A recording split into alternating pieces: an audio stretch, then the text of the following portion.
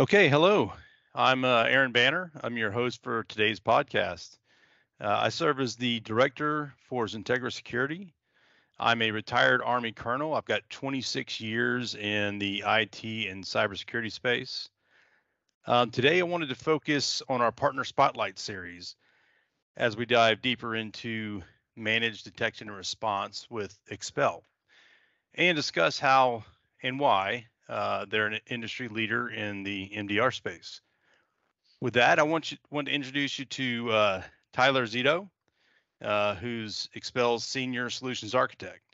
Welcome, Tyler. Can you tell us a little bit about yourself? Yeah, Aaron, I appreciate it, and thanks for having me on. My name's Tyler Zito. As Aaron mentioned, I'm the Senior Partner Solution Architect here at Expel. So my primary focus is going to be working on having technical discussions, technical enablement around the Expel MDR services with our broader partner community. So working with Aaron here for the last couple months, and I'm excited to be on today. Yeah, same here, Tyler. Thanks. Um, we've got a saying here at XenTegra. We like to drink our own champagne. By that, we mean if we're recommending something to our community, it's because we use it, we like it, and we trust it. A little bit about our relationship with Expel. We chose Expel because it's the right fit for XenTegra. It integrates really well with our current environment and our tool sets. And it's been tailored between us and your team to fit our SecOps model, along with our people in our security operations and IT departments. I can honestly say that we've been extremely happy with Expel, and we really witnessed the value firsthand within a little less than 48 hours of our initial deployment. You guys alerted on something that seemed nefarious, and certainly enough, it was. And they had tried multiple times to get into our network, and by putting Expel on our network, we found that, and we mitigated it, within 31 minutes, I believe it was, in our back and forth discussions with your team. So yeah, I could say it's fair to say we noticed the value, up front, and it's been an excellent investment for us. So Tyler, I'm going to go ahead and turn it over to you to dive a bit deeper into Expel. I'd like to start with some questions here.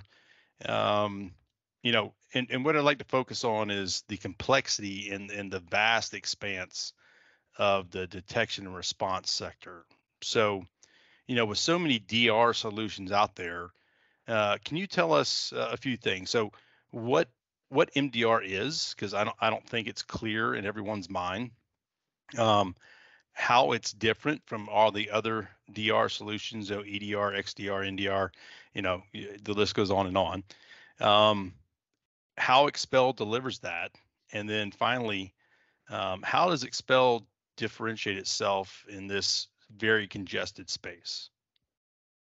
Yeah, happy to tackle some of those questions. And you're right. I think it is cybersecurity, especially in just the cybersecurity space in general, kind of became the game of acronyms. MDR, XDR, ZTNA, and you have all these different terminology that people are trying to wrap their heads around. So focused on the MDR, which is managed detection and response.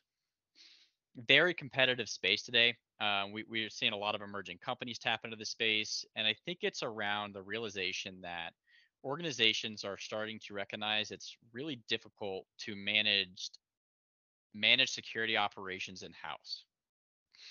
And that's going to be for a couple different reasons, right? So, alert fatigue, having a lot of tools to manage, having miscommunication, it's a lot of headcount. It can be wildly expensive to try to build this out in house.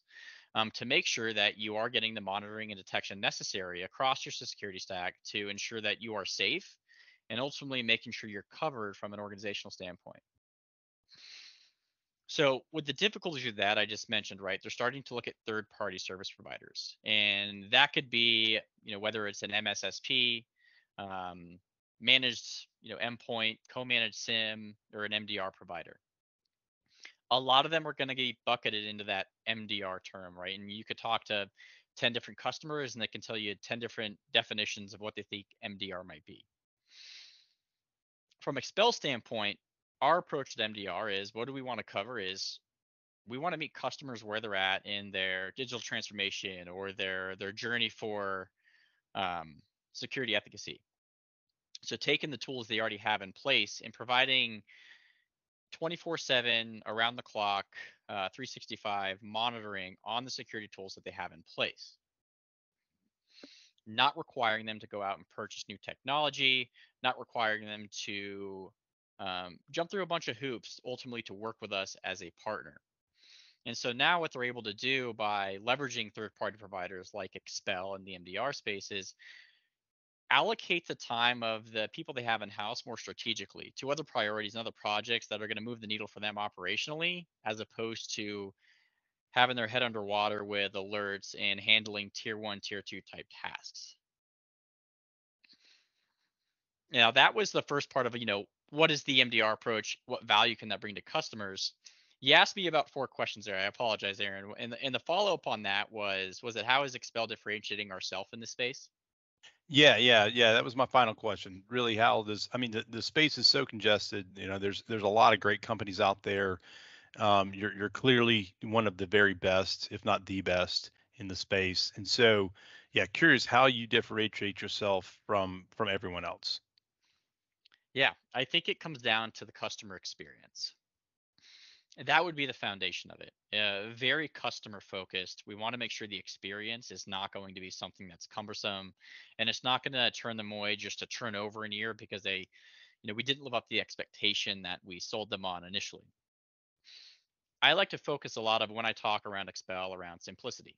Um, Everything we see innovation wise, right? And whether it's in the tech world, it's anything that's kind of surrounds our lives, is we're looking for simpler ways and more convenient ways to get through our life from the day to day. I don't know how many people are actively looking for more challenging ways or trying to make their life more difficult. In the security space, things have traditionally, from like the MSSP approach, right? Managed security service providers, where they kind of take control of everything in the environment on behalf of the customer, never really yielded a great result. And our founders at Expel came from a Mandiant background, so they're familiar with the managed services in the IR space. And what they wanted to do with creating Expel was to eliminate some of those gaps that they saw from the service experience and try to make it really customer centric. So the approach we take in Expel, we like to talk to this as bring your own technology approach. I mentioned that earlier on when I was talking around the MDR space, just kind of the players in it. But it's really capitalizing on the investments customers have already purchased, not telling them you need to go buy a new tool for us to support it. In some cases, sure, it could happen, but we have such a broad integration network and it's so streamlined to getting onboarded. As you could attest to, as you did when you opened up the podcast, it's very simple to get onboarded. It's not a heavy lift on the security teams we're working with, and you recognize time to value very quick. Now, that's the first part of the simplicity, right, around the customer experience. The second part is going to be the transparency and communication we have with our customers. Now, sometimes when you go and see an MDR provider, an MSSP, they're going to tell you, hey, we're going to manage and work out of this specific tool. This is going to be how you're going to see everything. Not always going to be living up to the expectation of what you were sold on. So Expel's approach is, let's just share the same access to the user interface, and we call it Expel's Workbench. We often refer to it in-house as the decision support platform.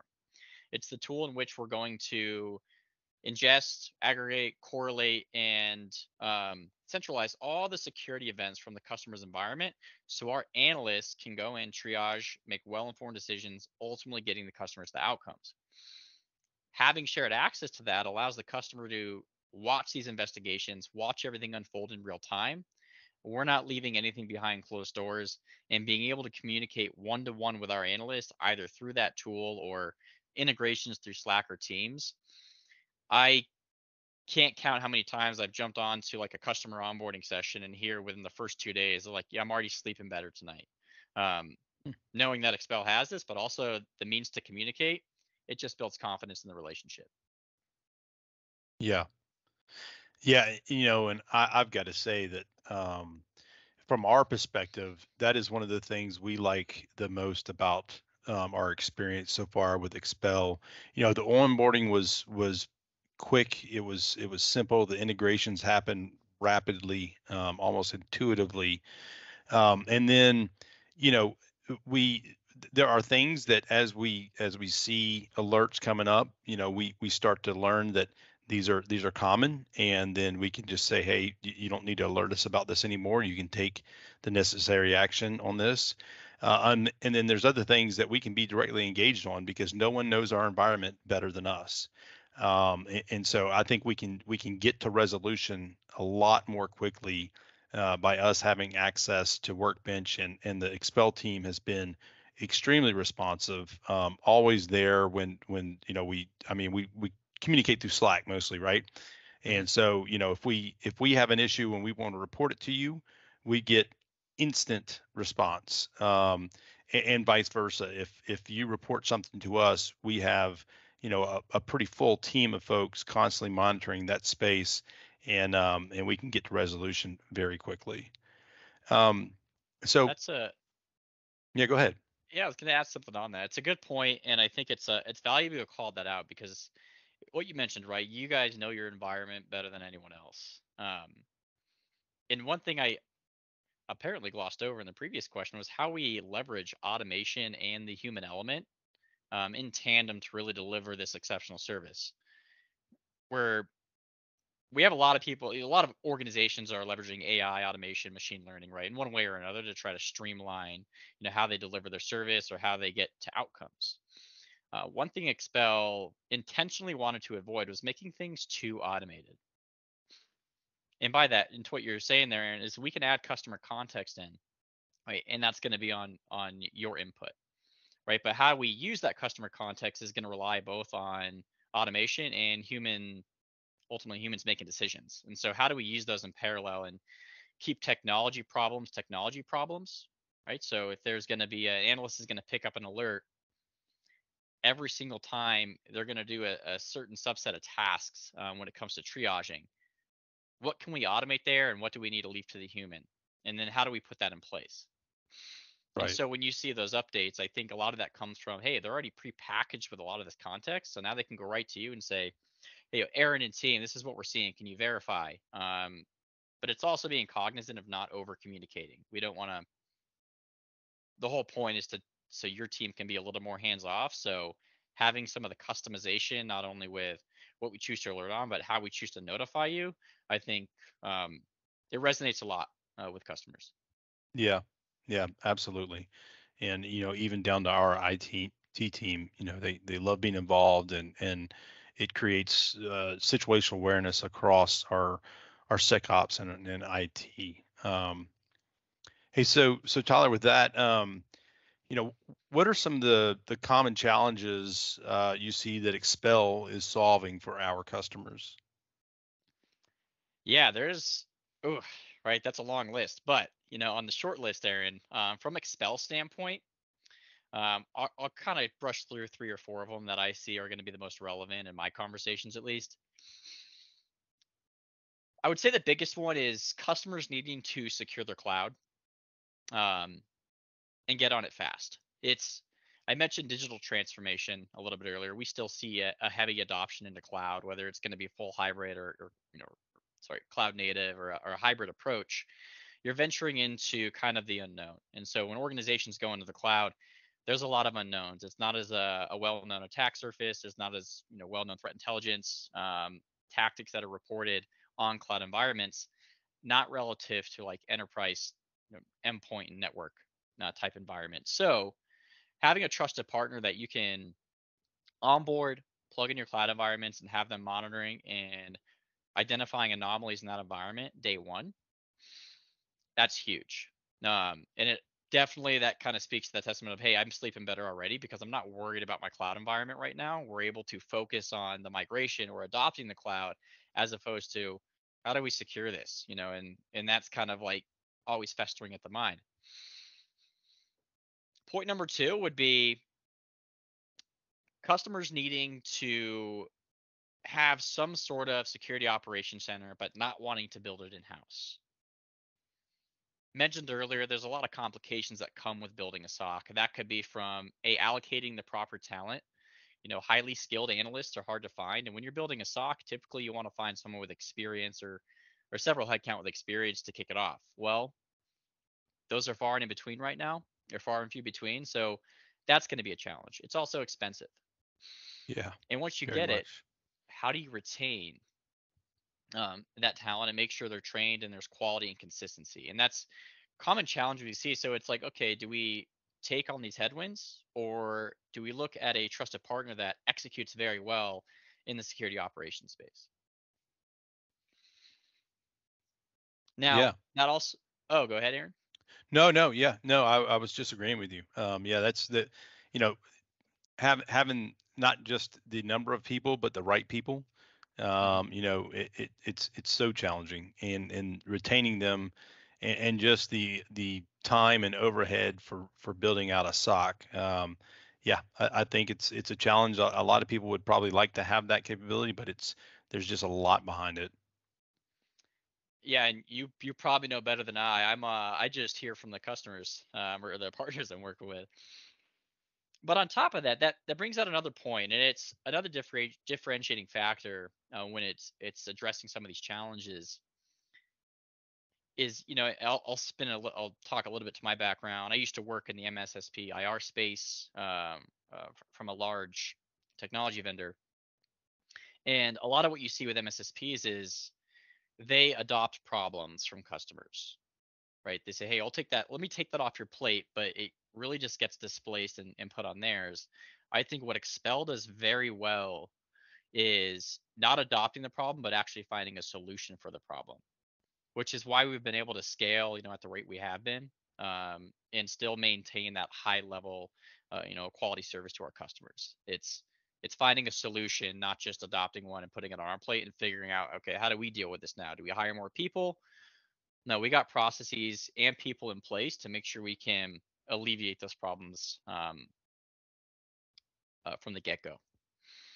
Now, the last piece here, Aaron, I want to touch on just on the challenges, right? I said there's a lot, but it's also going to be suffering from alert fatigue, and that's going to kind of come into helping augment some of the tier 1 and tier 2 tasks off those teams. And you have a lot of tools. There is so many security vendors in the space. There is so much signal that people are trying to wrap their heads around. They take the SIM approach or the SOAR approach, maybe a combination, and then it's really hard to manage that too, right? To the standard that they want it.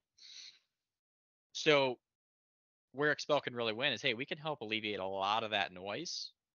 Again, allowing you to strategically allocate your time somewhere else that's probably going to be more beneficial both for your people and your organization. And we can just augment that piece. So keep your security operations center, keep your people in-house, allocate their time more strategically. Let us handle the tier 1, tier 2 type work. Yeah, yeah. Well, so um, I wanted to move on to something that a lot of folks pay attention to. So this is kind of a big one. And there's a lot of great companies, really great companies, that landed in kind of a top of this list that I'm about to describe. But Expel was number one, and it was clearly number one in both, where it looked at, where it was depicted graphically, and then in kind of the details of the report, the narrative, if you will. So tell us a little bit about how you got yourself positioned at the very top of the Forrester report, the Forrester Wave, that just came out recently. I mean, just some things about, what were the things that you did that just kind of separated you from the rest of the crowd? That is a great question. We at Expel, we love the Forrester Wave because we've executed very well on it. Not just this round, but I'm not sure, Aaron, if you remember when it first came out about 20 months ago. They do it like every year and a half. Right, When that first one came out, Expel was top up and to the right on right, par with where we are this time. So that was a lot of people's introductions into like, wait, who is this? Because you have some of the larger vendors in that space that are like, Expel who? They're right. doing what? And now suddenly you have the attention of people that are paying attention to some of these reviews and these analyst reports.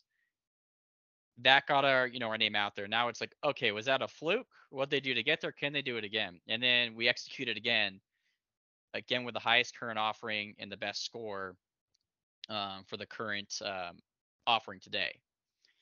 Now, there's a few reasons for that. Now, I think one of them is we are customer obsessed.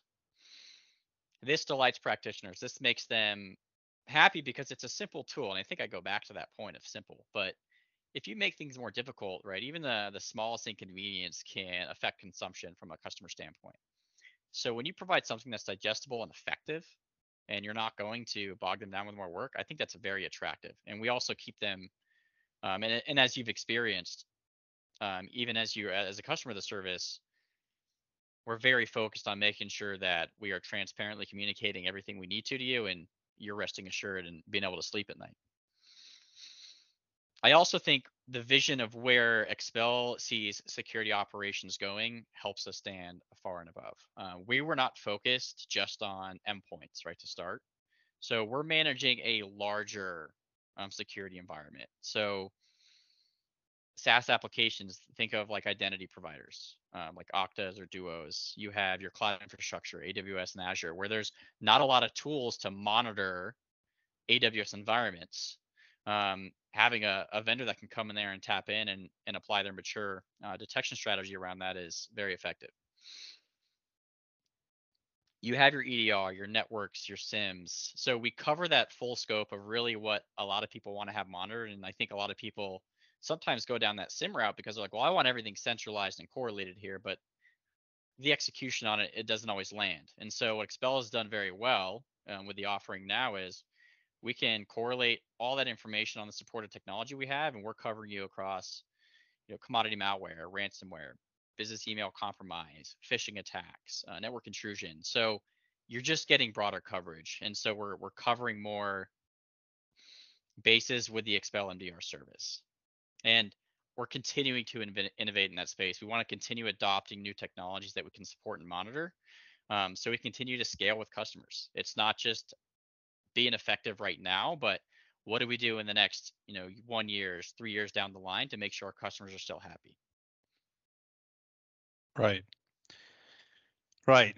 Yeah, absolutely. And I mean, as you indicated, there are some big names, some great companies that, were kind of on the top of that list too, like Red Canary, CrowdStrike, Arctic Wolf.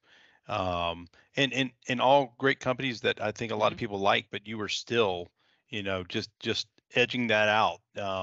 And I think, probably back to your earliest point in this conversation, I personally think a lot of that is really the simplicity behind Expel, and the customer experience. Um, and and so we've talked a little bit about the customer experience throughout this, but are there a few other key things you'd like to highlight about what a customer experience is when they're a client of Expel? Yeah, I think that's a great question. There's a lot of examples, but I think I have a couple good ones that I want to talk to. Um, if anyone's familiar with the customer NPS score, I do like to call this out because Expel has a very high NPS score, um, especially for a service provider, and that's really a net promoter score. It's what are your customers saying of you, essentially, in the review. We sit right now at a 75. Anything above 70 is considered great. Anything between like 30 and 70 is considered good or considered excellent. And so we're still in that upper echelon as we've continued to scale over the years. We haven't seen a significant change in that NPS, and we still stand really high in that tier. So that's something we're proud of. That's reflective of the work we want to do, and how we try to make sure we can always pivot and focus on the customer experience as we continue to grow. Because with growth and scaling, sometimes it's hard to maintain that factor of the product or service you're trying to deliver. Now, I also want to talk about a customer experience, or an example of where does Expel go above and beyond. And you're probably familiar, Aaron, with like applying customer context. How can we apply specific context around your environment to have more information and respond more effectively to things that you want to be on the lookout for? And we're Yeah, very familiar.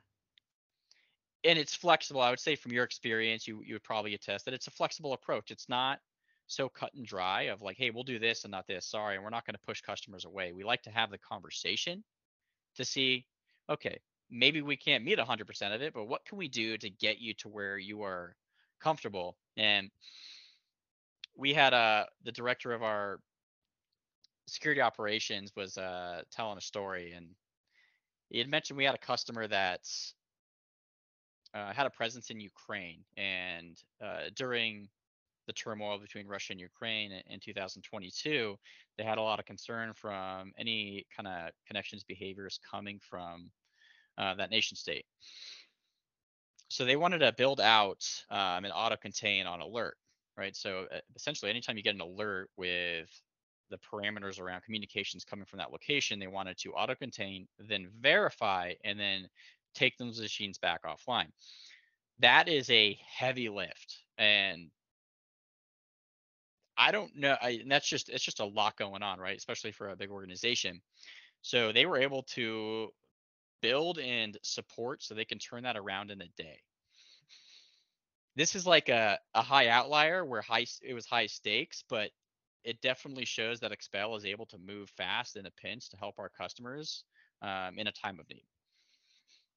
And when I was at HQ, we had our one of our co-founders and our director of SOC shared that story in separate rooms, not communicating it, but you could tell how big of a win that was. I'm like, hey, we delivered, and we delivered fast, and this is what it meant to the customer. Right. Yeah. No, thanks for sharing that. It's that's pretty interesting. And with my military background, obviously, I'm always very interested in how those things are playing out. So glad that Expel could play a role in that.